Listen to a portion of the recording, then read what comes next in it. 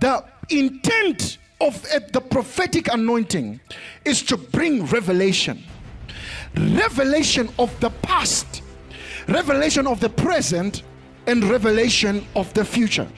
A prophet foretells, a prophet foretells, and a prophet pretells. A prophet gives foresight, gives insight, and gives hindsight.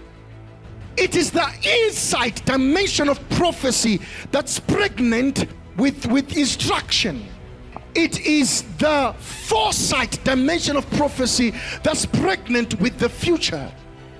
It is the hindsight dimension of prophecy that's pregnant with warfare.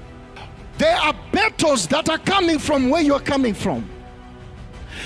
There's a future where God is taking you, but there's a place where you are right now. If we don't know where we are, we will not get to where we are going.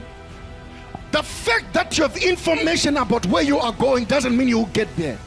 So God is releasing on these people here a prophetic anointing that gives you insight, that gives you hindsight,